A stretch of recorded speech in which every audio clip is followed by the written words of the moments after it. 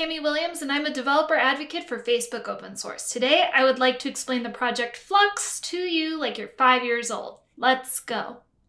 Flux is an architecture for applications built with React. Flux simplifies data flow by ensuring that data always flows in one direction.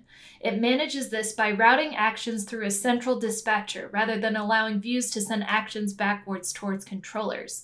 Because all actions and data flow through the dispatcher, you only have to work backward to find out where in your application a bug might be disrupting normal operations. Flux is especially useful for keeping data organized in applications that are continually expanding functionality through new features and updates.